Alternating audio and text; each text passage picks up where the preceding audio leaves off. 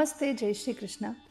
Parthaya pratibodhitam bhagavata narayanena swayam vyasena grathitam purana munina madhye mahabharatam advaitamruta varshinim bhagavatim ashtadashadhyayinim ambatvam anusandadhami bhagavad gite bhavatveshinim.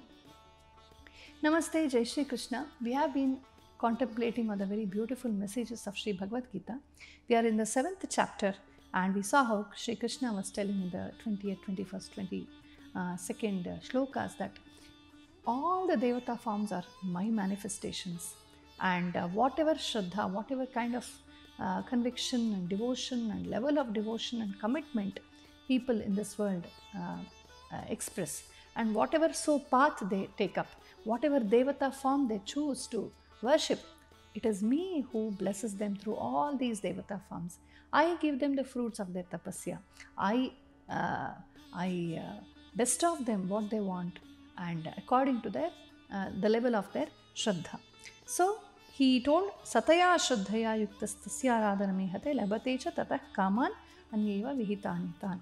Now in the 23rd shloka he continues and says, antavattu phalam tesham bhavatyalpamedhasam devandeva-yajoyanti madbhakta yanti mamapi. Alpamedhasaha, those who think less, those who are fools here. Fools means, it means people who crave for very trivial, very transient pleasures. When we work very hard to gain something, we should first think of, is this object, is this particular target worth all this hardship? If we don't think, we just fall flat for all the advertisements here and there. We watch the movies, we see the advertisements, we just see these fanciful things around, and we work very hard to gain them. We do gain them, but what happens ultimately? They are transient, they are not permanent. Our youth, our objects of pleasures, our relationships, fame, everything will be going. It's a passing thing. So is it worth all that hardship? We don't think, but we still crave for those. That is why we are called alpamedhasaha. People who don't think about the higher gains but settle at the lower levels of cheap pleasures are called alpamedhasaha. They do obtain these desires because they do tapasya, they do worship, they follow the vidhis, they approach the different devatas. Because they work hard to gain that, they will gain that. But Shri Krishna says, antavattu phalam tesham. They are all antavattu. All these phalas, all these desires have an expiry date. They are over very soon. They are transient. They are never permanent, so they don't give us permanent satisfaction. When we have obtained them, we crave for more. We are not satisfied with what we want. This is kind of a mirage which makes us go on and on and on, and there is no end to that desperation to gain, and there is no fulfillment in all this. That is why alpamedhasaha, people who are non-thinkers, settle for cheap things, but they do gain their desires, but they are transient desires, so they are not happy, they are not satisfied permanently. Devandeva-yajoyanti, Devayajaha, those who worship the devatas, who have a higher desire to obtain the devatas. There are different types of devata forms in our tradition. It's one Paramatman, one Satchidananda who manifests in different forms.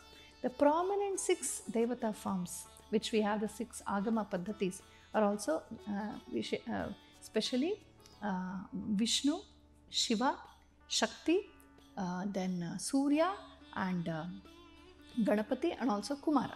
So we have agamas, we have shadagamas for each of this, many agamas of each of this, and for each of these rupas, Vishnu, Shiva, Shakti, Ganapati, Surya and Kumara, again we have many more forms, so many forms of Vishnu, so many forms of Shakti, so many forms of Shiva and Ganapati and Surya and Kartikeya. So they are all called the other forms like Upadevatas, and they have the Parivara Devatas, they have a Gana, Shiva has a Gana around him, Vishnu has his own Parivara Devatas, like that it goes on and on. So what are these? It is not a cluster of Devatas, it is a cluster of Devata Shaktis. They are all manifestations of one Paramatma, one divinity only. For our convenience of bhakti, for us to do the upasana, for us to focus upon, we have these different names and forms.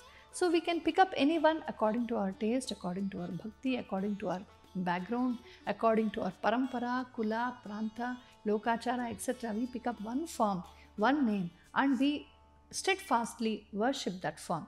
And ultimately, whatever form it is all leading us to one Paramatman. And because our interest is only in that form and name of the Devata and not beyond. We do obtain that. Shri Krishna says, devandeva-yajoyanti, they obtain that. Madbhakta yanti mamapi. But I am that ultimate Satchidananda. I am above these Devata forms also. Even my forms, the Devata forms, are just forms and names. I am much above all these. I am that formless, nameless Satchit Ananda Swarupa.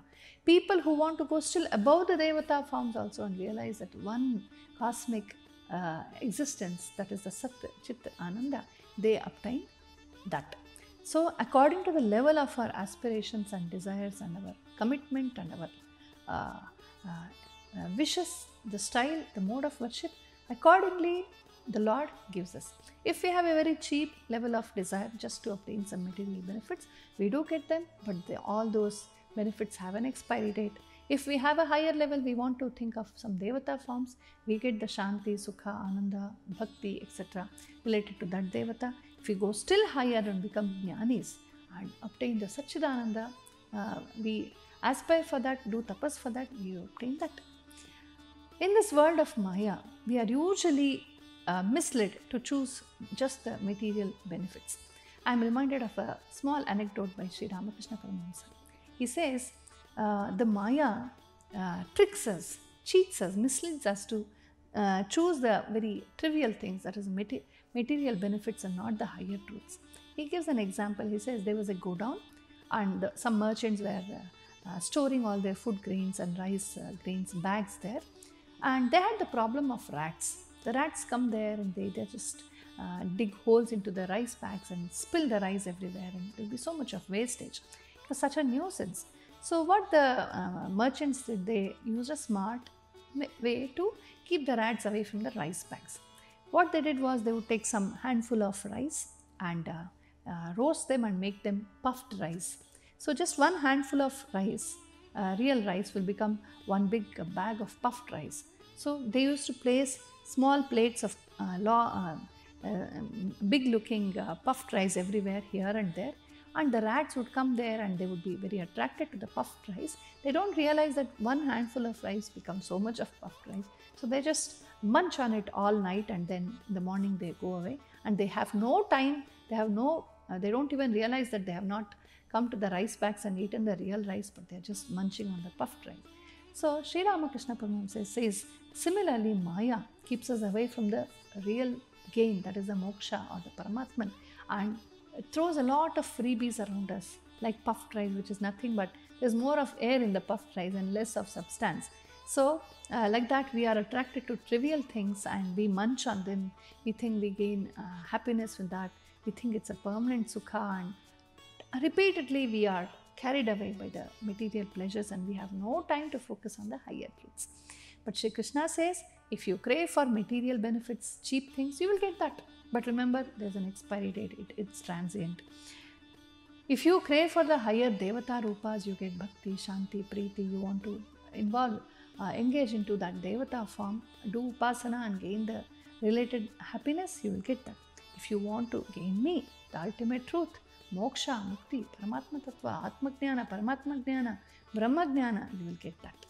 So, Yoya Shraddha Sayeva Saha, as Shri Krishna says. What Krishna says next in the next shloka, we will see in the next episode. Namaste, Jai Shri Krishna.